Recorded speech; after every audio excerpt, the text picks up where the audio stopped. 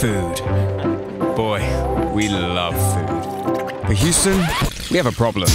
The food system we have today is broken. We've simplified our farm systems and we've simplified our diets. We've got some challenges ahead. We're pretty good at growing food, but at great cost. The way that we produce and consume food is responsible for 30% of greenhouse gas emissions. We're pushing against planetary boundaries. 40% of all food that's grown goes to waste. Whilst we have 10% of the global population that goes hungry. Something has to change. So, do we need to stop eating food? I believe the food is the solution. Every food that you eat can change the game.